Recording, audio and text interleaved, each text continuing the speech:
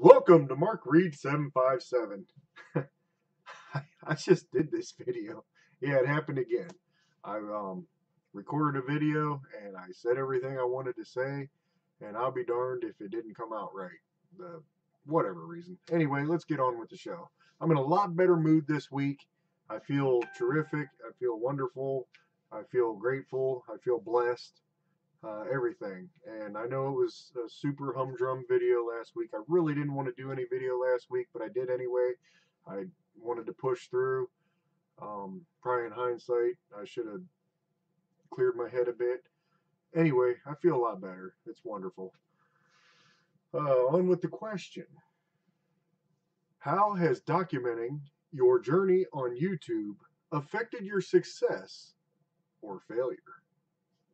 Well, when you notice that I'm on a consistent basis doing my videos, generally I'm in a good mood and it's successful.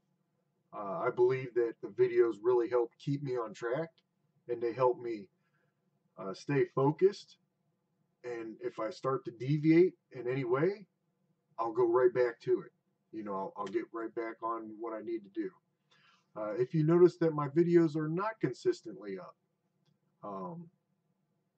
I tend to fall out of the routine, fall out of what I have built, and started doing less of the healthy lifestyle, more of the, unhealthy lifestyle. I have, for the majority, stayed away from pizza, which is amazing because pizza is my favorite food ever. I still eat burgers once in a while, but I don't even do those as often anymore. The last 2 or 3 weeks, I've been staying away from caffeine as much as possible, like no coffee. I was doing the iced coffees pretty much on a daily basis, so I'm no longer doing those.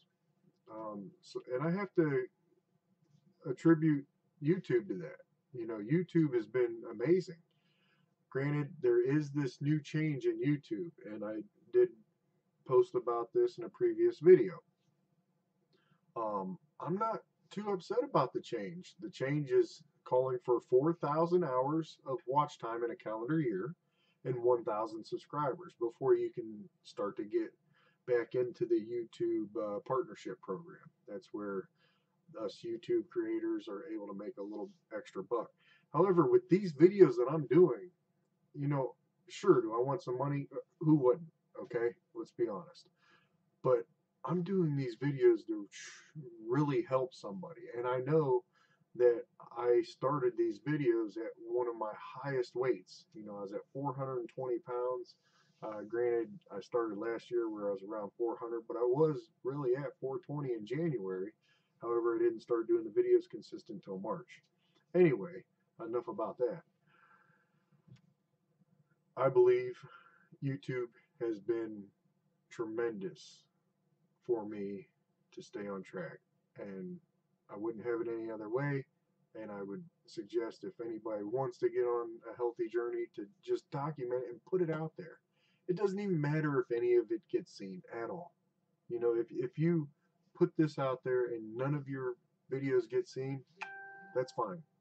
Move on. Just keep going, because you'll be watching them. And I really love watching some of my older videos, because that way it shows me the growth that I've been occurring. Hey, I'm super stoked. I was able to get back to disc golf. I haven't done that in quite some time. I have a disc golf league on Mondays that I was doing on a consistent basis. I kind of quit because it got way too cold, and it's supposed to get cold again, so this is probably the 1 week thing.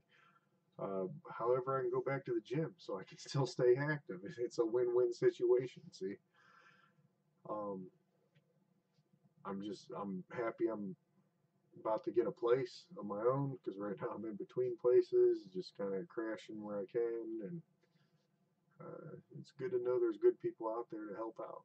That's all I gotta say. See you next week, or maybe before. Who knows?